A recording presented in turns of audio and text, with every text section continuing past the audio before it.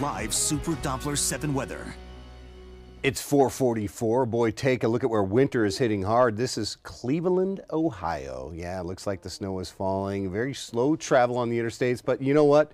People in those northern states, it snows. You still got to get out there and pay the bills and get off to work, and that's what they're doing, getting out on the roads and just kind of taking their time. We have winter weather set to return to New Mexico. Not yet today, though, my friends. It's going to be a wild ride here over the next couple, so buckle up and be ready for this.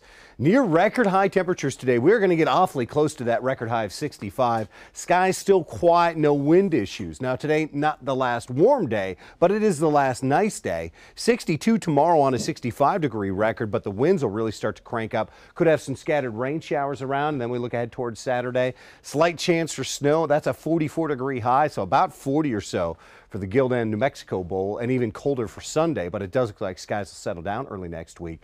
Anticipation of some high winds. High wind watches in effect for tomorrow and into tomorrow night. We're talking west-southwest winds 30 to 50. Gusts could be in the 60 to 80 mile per hour range, potentially damaging. We'll watch that closely. Here's currently where we have winter storm warnings for the snow that'll take effect Friday night into Saturday. Difficult travel likely. Los Alamos up into Rio Arriba County and also up and down the Sangre de Cristos for the first half of the weekend. So be ready for that. Here's how it plays out Friday. Again, still on the warm side of this weather system.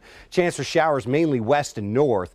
You can see the winds really starting to crank up. The direction will be south and westerly. Saturday, here's some snow across the northern mountains. These are 30 and 40-degree afternoon temperatures, so turning sharply colder. Big-time northwesterly winds. We wrap up the weekend, though, on Sunday with much quieter skies. Sunny to partly cloudy out there, but here we are in the 30s and 40s around most of the state. So enjoy the warm temperatures out there today. They will not last. Marissa?